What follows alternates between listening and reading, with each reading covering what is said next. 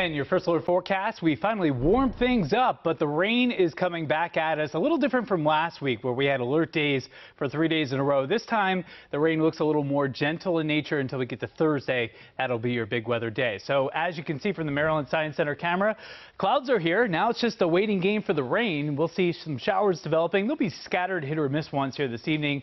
Tonight, we'll see a widespread batch while you sleep, and some of those will linger into the morning commute tomorrow. That will slow things down. So budget yourself some extra time. You know what happens when the roads are wet and we have the situation that we are in with the Key Bridge not being in place. So as we look at Thursday, late day heavy thunderstorms likely, and then Friday, windy, cool, showery. Next headline, we have a really nice weekend on the way. A lot of you reporting either you're suffering from the allergies or it's just coating your cars.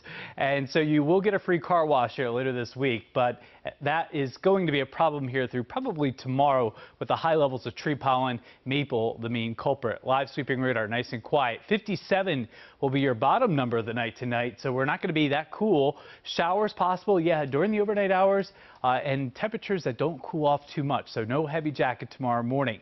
Have the umbrella here after 7 o'clock this evening. Some scattered showers will develop, especially after 10 o'clock. You can see this wave. No oranges or reds, so no severe weather here, but there could be a clap of thunder in some spots as this warm front lifts to the north.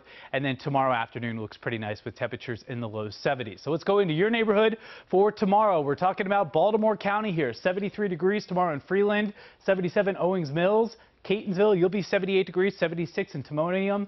As we move up to Cecil County, you'll be 72 Charlestown tomorrow, 72 Fair Hill, Rising Sun, 72 degrees.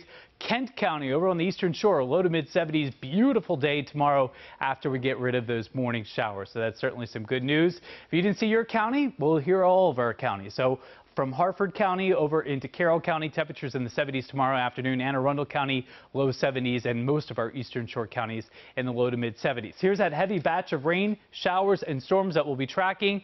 Just a slight chance of strong storms, but the bigger concern on Thursday will be some heavier rain. So 75 degrees on your Wednesday. Thursday's the day that we have the potential of some heavier rain. We have a level 2 out of 3 threat for the possibility of some flash flooding. So we'll watch that. 64 on Friday.